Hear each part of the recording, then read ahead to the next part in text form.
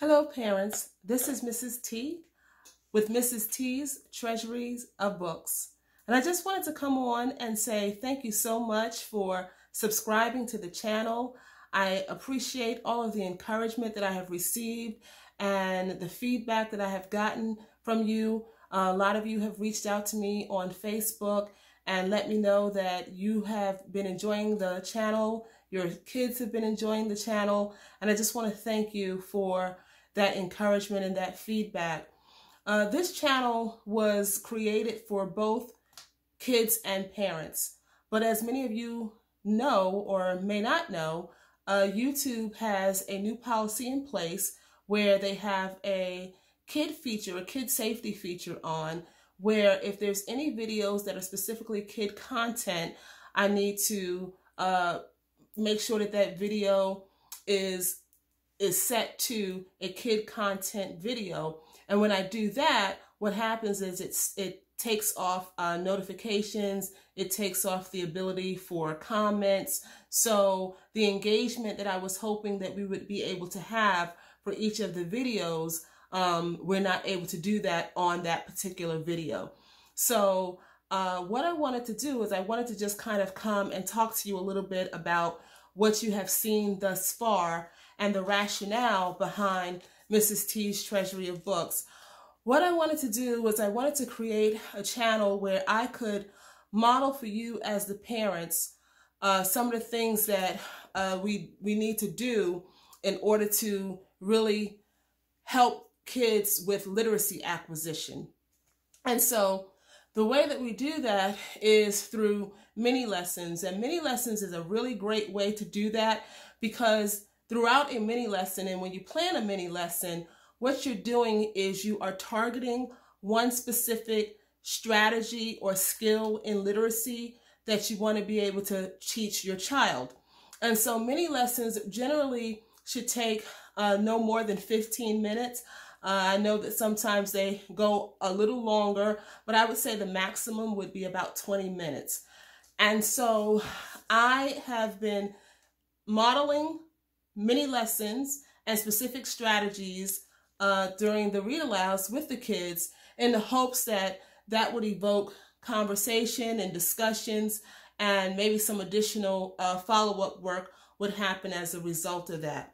So one of the best ways that I have found to be able to maximize the mini lesson is I love using picture books, number one, because they're short, and a lot of times you can read the entire book within that 15 minutes and also target that specific skill or strategy that you want to model for your child. I also like to use the mini lessons as a way for me to use modeling, coaching, and application with the kids. So a great teaching strategy is model, coach, apply.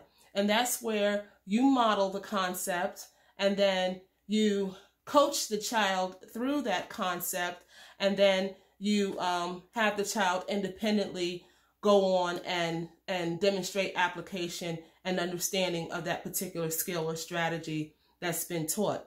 So I just wanted to follow up and talk a little bit about what I would do as a follow-up to the mini lesson with the Pies from Nowhere story that I read, the biography of Georgia Gilmore.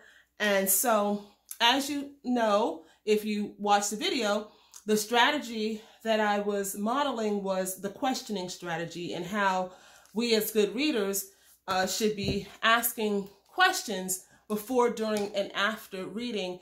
And that is a strategy that we use to build comprehension, to monitor comprehension, and to help with the understanding of a particular piece of text. So what I do after I use that strategy and model it is then I have an opportunity to work with the kids and then do some coaching. And so what I have here is a wonder book, and I want to show you how I use my wondering question book. And so with the wondering question book, what I did was I took those questions that I had for the book that I read. And I'm going to put these glasses on because it's time to do that. So the book, Pies from Nowhere by D. Rometto, and I just put the date down so that I can just keep track of the literacy work that I've done. And so here I have the before questions, and when I was reading the book, I had those before questions written. And then here in the green, I had the answers that I was able to find from within the text for these particular questions. And questioning is really good because we know that when kids are able to come up with their own questions, then it helps them to be more focused and more engaged readers. And so they're reading with a purpose. And, so it's great when they have raised their own questions and that interest level in the reading text actually is enhanced because now they are reading with the purpose of trying to find out what the answers are to those questions that they value and feel are important. And so then I had those during questions as well. And so after the during questions, I put down the answers that I found to those questions that I had written while I was reading. And then these are the after questions. So basically what these are those questions that I may have raised before reading or during reading, but I did not find the answers to them within this particular text. So those are questions that in the future, if I'm really interested in the subject or the topic, or then I'll go back, and that might be an opportunity for a child to then do some additional research, do some additional reading about a particular person or an event. And so that's how the learning and the lesson is actually extended. And so then that creates an opportunity for some independent work that your child can be doing based on interest. So that helps with creating interest-based learning as well. And so those questions that I did not find the answers to were, I wonder if the black cooks only cooked for the black customers, and were there white cooks that cooked for the white customers. So that might be something where, your child might want to do some additional research about the civil rights movement and what was happening in that era in restaurants, and maybe do some investigative work around that. And then the other question I had is, I wonder if Georgia ever opened up a restaurant. So maybe that would be room to go to another source, and you could talk about different sources where they might be able to find the answer to that particular question. And then I wonder what other battles would have to be fought, and would Georgia participate in those battles as well? So we know she participated in the Montgomery bus boycott, but was there any other significant event in history that Georgia actually participated in as well? And again, continuation of the learning and maybe an opportunity for some more independent learning. So that's the modeling aspect of this. And so then with the coaching aspect of this, what I would do is then take another book, and since that was a biography, I may select another biography or have my child decide what biography he or she would like to read. And then let's look at, okay, this is a biography. So together, I'm going to ask my child to come up with some before reading questions. So this is a biography on Hank Aaron, brave in every way. And Hank Aaron was a, baseball player. And so what are the questions that you have about Hank Aaron before reading? So Post-its are a great tool to have during your literacy lessons. So maybe have your child come up with 2 before reading questions about Hank Aaron or whatever topic they, want to read about, or biography that they want to read.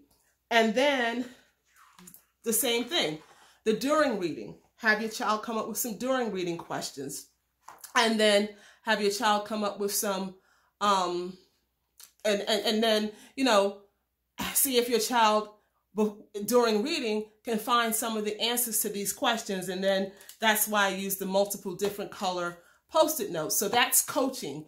But in coaching, you are going alongside your child. And so that might be an opportunity for you to talk about forming questions and some good questions, you know, how, what, when, why, where, those type of questions, and how you formulate, you know, some really good questions while reading. So that might be an opportunity for a discussion on, you know, how to formulate good questions, and then, you know, also how to maybe preview a book. And just in the preview and just from looking at the illustrations, that may raise some questions for you, or your prior knowledge about a particular individual or an event that could raise some questions for you. So really just come up with that, you know, that discussion about, you know, questions, and also, you know, the question strategy. And then after your child comes up with the questions, again, you know, read together. You can do a paired reading experience, a shared reading experience where, you know, you both participate in the reading experience, and you're kind of side by side, just you're coaching your child in utilizing this strategy. And so then afterwards, the same thing. You know, you can use a notebook such as this, a wonder and question notebook, where you look at your Post-its and you look at and discuss, you know, what did you learn? Were any of your questions answered? Are there any questions that you still have that are remaining? And how might you go about finding the answers to these questions? Are these questions that you value enough to continue to study and research and, you know, find the answers to? So then that's how you coach your child.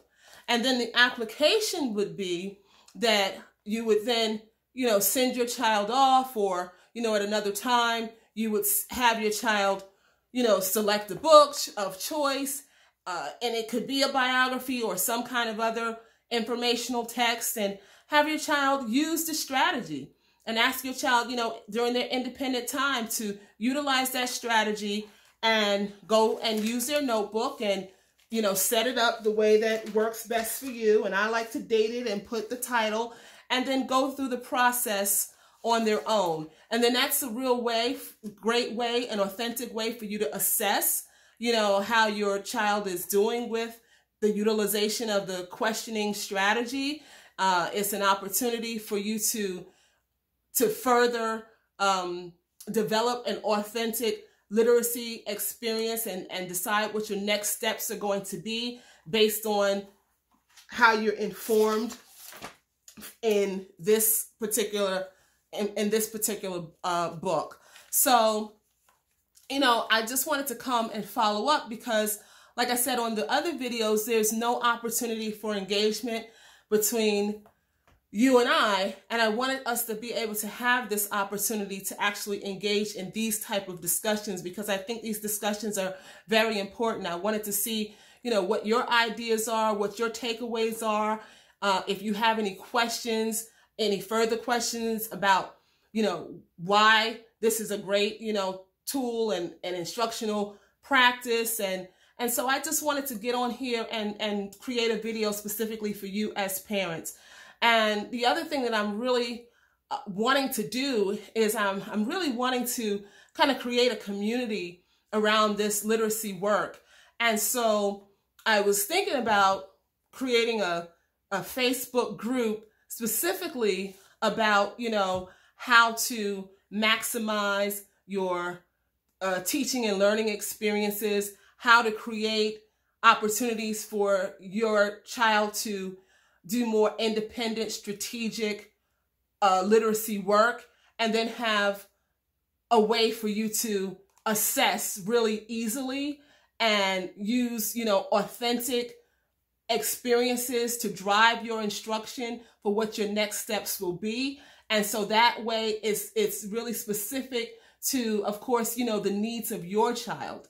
And so I wanted to, you know, kind of create a community where we could do that and exchange ideas and like a think tank, because I know that, you know, this work is a work of love.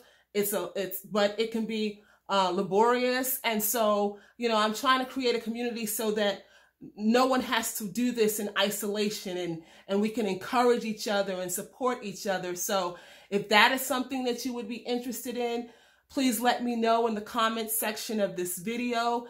And I hope that, this was a good and valuable use of your time. I look forward to hearing from you, and I look forward to continuing to model these practices with you and your kids. And once again, I just want to thank you for subscribing to this channel. And if it's been beneficial to you and there are other people that you think that would benefit from this, by all means, I'm asking that you would share this on your various social media platforms as well. So I just want to say thank you. And I so appreciate you taking the time to stop by, and you have a great day.